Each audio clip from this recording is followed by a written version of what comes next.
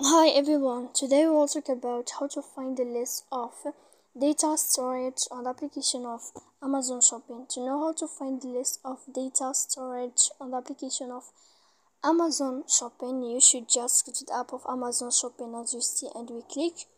After that, in this page, you will go down to find this window and you will enter.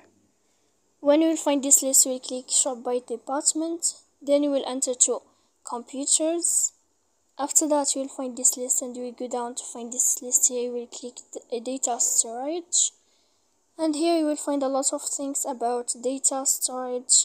In this page you can click see more to see a lot of things, and here you will find a lot of things also. As you see here, you can choose anything you want. So please don't forget to support us by like and subscribe.